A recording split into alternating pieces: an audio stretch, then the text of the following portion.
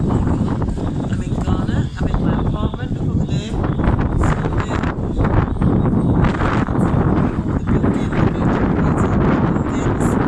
So I'm in my little apartment up here, which is quite a cozy little place.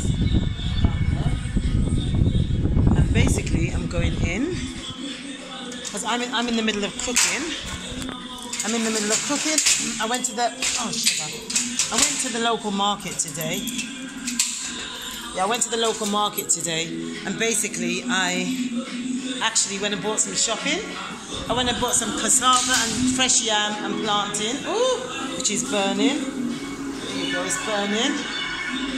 But I'm taking all of this off, because anybody who knows me will know I love cooking. So I'm taking all of this off.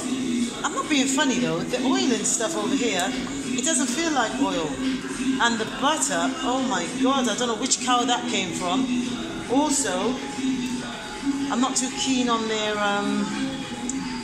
normal stuff. It's completely different to the British stuff. And maybe, here's my fish I'm cooking, look. Fish, cassava and yam and plantain. Yeah, so I'm going to have a little bit of this in a minute. It should be cooked. Oops, still stuck to the pot. But you know, when I'm in England, the stuff they put in the food must be a lot, because the food, when you taste it here, it's not got all that preservative in it, and it doesn't really taste good, you know. But good job I brought my seasoning from London with me. I bought my all-purpose seasoning, which I have to use that, otherwise I'm not going to get the taste I'm looking for. And I also bought my vegetable oxo cube.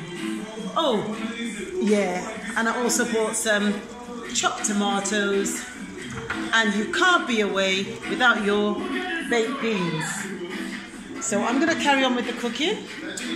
And I'm relaxing today, so you know, that's what I'm doing today. So basically I will check you all later.